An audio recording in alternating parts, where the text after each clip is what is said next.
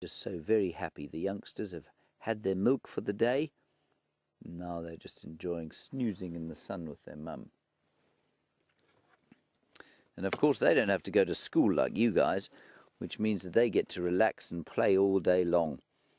It sounds like a good life, don't you think? I always used to think it sounded like a good life when I was at school, across the road there.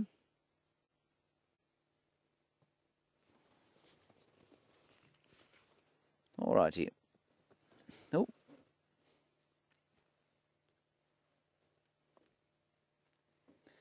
Now, apparently there's a question here from an anonymous student. That's interesting that there should be an anonymous student in your class, everyone.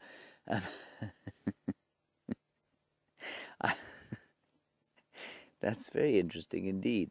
But your question is good, Miss Anonymous. Miss Anonymous, you want to know if hyenas only eat meat? No, they don't. They only eat meat, but they only eat sort of meat products. So the spotted hyena will eat meat and bones and horns sometimes, and you'll even sometimes find teeth in their dung, believe it or not. But they have the most powerful jaws of any mammal in Africa. And so what they're able to do is bite through bones. And inside the bones is a delicious stuff called marrow. And I don't know if you've ever had marrow on toast, but it's delicious. And they have marrow. They like the marrow. It's good for them. It's got lots of fat in it. And I know some people will tell you that fat is not good for you, but fat is actually very good for you, especially if you live out here where it's what we call a limiting nutrient. That means there's not enough of it.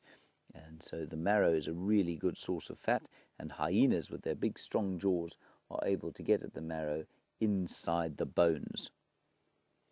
Now the brown hyena will eat some fruit even. They will eat the odd bit of fruit if they can find it, as will the striped hyena. And the aardwolf, well, his main food is actually termites and ants.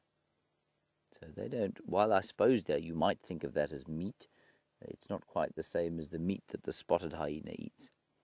And everyone thinks the spotted hyena is a scavenger, which, I know that you've all seen The Lion King. And you see that all the baddies in The Lion King, of course, are hyenas. Well, hyenas are not really like that. That's not very fair. Hyenas are actually very good hunters. You can see they're wonderful mothers. This mother is looking after her babies exactly the same as your mothers look after you. And they're very good hunters.